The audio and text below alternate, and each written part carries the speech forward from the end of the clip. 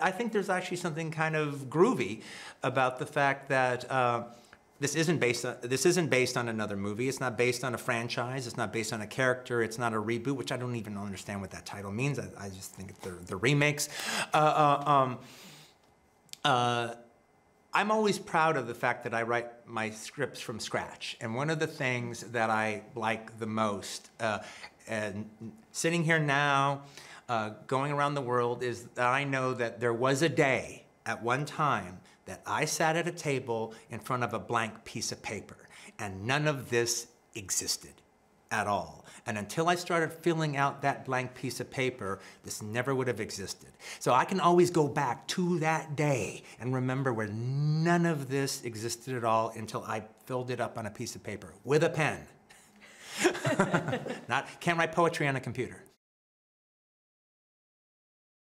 I just don't think anything compares to the community experience you have when you go to a cinema, when you're sitting amongst fellow unexpecting audiences all about to experience something together at the same time. And it heightens your experience to hear people laugh next to you and giggle and gasp and bob their heads to the music. It's just, it heightens it so much. You're never going to have that experience at home quite in the same way if you're on your own, I don't think. Also the fact that it's shot on screen and it's projected on screen. It's shot on film and projected in a cinema. It's a truly cinematic experience. And I know it because I was fortunate enough to see it in person, but these sets aren't added in post. This isn't a CGI feel. There was no green screen. There was no, we'll make it look like 1969 later. Just use your imagination for now.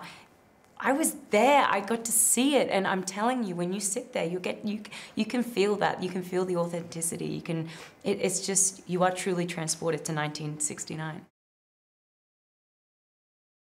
In particularly with my movies, I'm going for a whole bunch of different emotions that sometimes are counterintuitive to each other. And part of that is part of what I'm trying to do is I'm playing the audience. I kind of feel my job is almost like a conductor, and the audience is my orchestra. And so I don't make movies for people that just kind of passively sit there and let the images glaze over them. I want them to respond. And so I make them so for the audience to actually react to, not just watch. And so I like the idea that, like, oh, they're laughing, they're laughing, they're laughing. Stop laughing.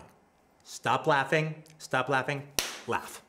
You know, and now when a director can do that to you, and I've been an audience member and directors have done that to me that is an audience having a good time at the cinema. That is why I go to the cinema.